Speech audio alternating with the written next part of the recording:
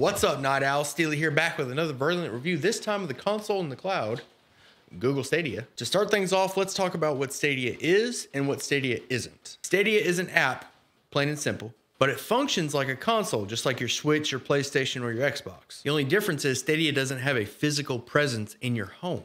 It instead exists in the cloud, and you open an app on your phone or your computer to start gaming. This isn't Netflix for gaming, though. You still have to buy the game and add it to your library. And it's here that I would like to note that Stadia will be free in early 2020. The free version of the app gives you 1080p resolution with 60 frames per second, and the premium subscription, Stadia Pro, is $10 a month, and it gives you access to 4K resolution, 60 frames, with surround sound, discounts on certain games, and additional free games regularly, which at the time of recording is Destiny 2. Something to note on those free games, you will lose access to them if you cancel your subscription, but you'll be able to get them back if you renew your subscription at a later date. However, you will not be able to retroactively claim games that were given out while you were no longer subscribed. Now, just for clarity, if I were to cancel my subscription right now, I would lose access to Destiny 2. If I renewed my subscription at a later date, I would be able to play Destiny 2 again and keep all of my progress from before. But if somebody was to start their subscription at a later date when Destiny 2 is no longer available, they would not be able to access it. So from here, things may get a little complicated, so I'm gonna try and keep this information nice and neat and concise. In order to play Stadia on your PC, you only need to open a Chrome browser and navigate to the Stadia homepage. From there, you'll see the list of games that you have available. You simply click play and the game starts up, you're good to go. It's important to note that this is not operating system dependent. You can open up Google Stadia on a tablet as well as on Linux. In order to play Stadia 2 on your phone, you're going to need a Pixel 2 or better, like Pixel 3 XL, and you'll also need a controller with a Type-C port, like the Google Stadia controller. If you don't own a Pixel phone, you can still use the app to browse the store and buy games, as well as change your settings. In order to use Google Stadia on your TV, you're going to need the Stadia controller, as well as a Google Chromecast Ultra. The standard Chromecast will not work, it has to be the Ultra. Now, the number one concern people have using this app is the input lag. And for me, this was the deciding factor, as there would be no point going forward if the input lag was unbearable. So I tested the input lag extensively, with and without the controller.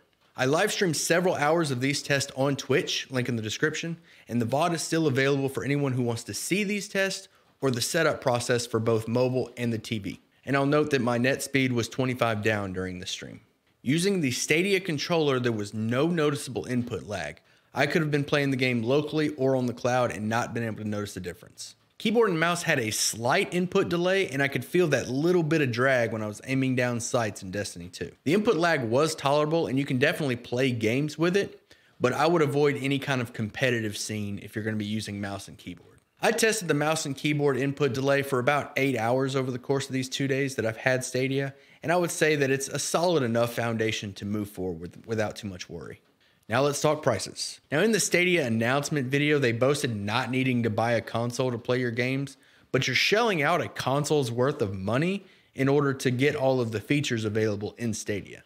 The Stadia controller will run you about $70 US, which is pretty typical for a controller like this, but this controller does not have Bluetooth, which is understandable given the tech, but just know that if you're going to be using this on Steam, it's going to need a wired connection.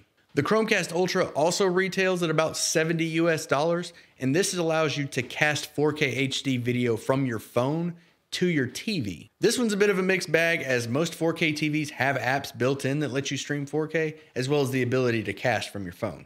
I'm not going to make this video a Chromecast Ultra review, but for me, this thing's only function was to throw Stadia up on my TV. And finally, the Pixel itself. The Pixel 3 retails for about $400 US, and I'm not going to review the phone. I like it. It's a good phone.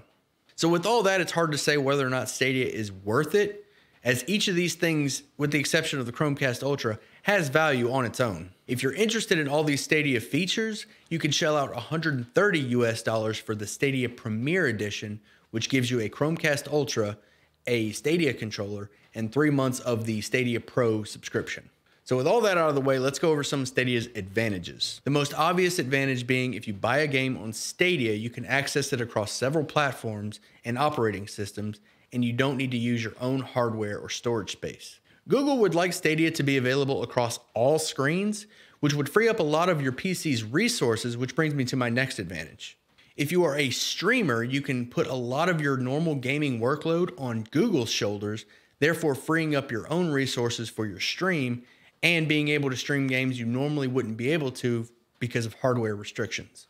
This means that you could open an old beat up laptop, and as long as it can run OBS and a Chrome browser, you'll be able to stream high quality next gen gameplay with little effort on your end. Now, this next point is thinking a little more long term, but it's worth mentioning. The time for physical copies of games and consoles is coming to an end.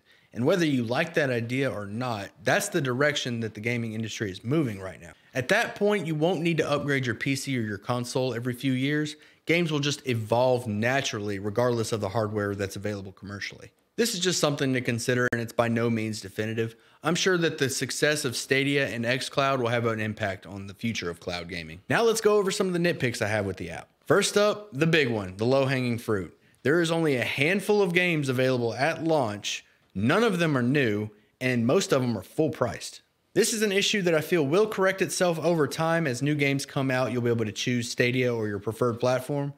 But for right now, just take your free Destiny 2 and wait. My next gripe is the 4K, which is only available on your TV through the Chromecast Ultra, and the browser only puts out 1080p. I'm sure that'll change over time as well.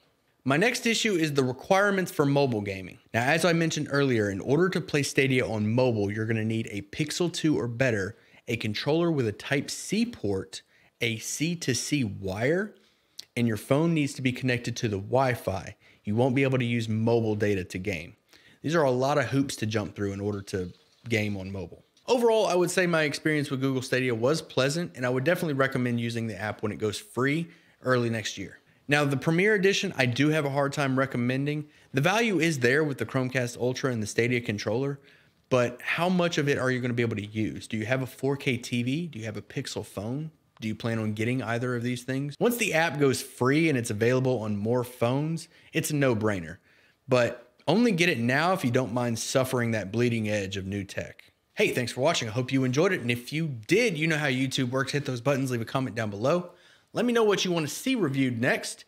And if you want to see these reviews take place live, I do stream on Twitch Monday through Friday, 6:10 p.m. Central Time, link in the description. Come by, ask questions, let me know what you think. And as always, see you at sundown.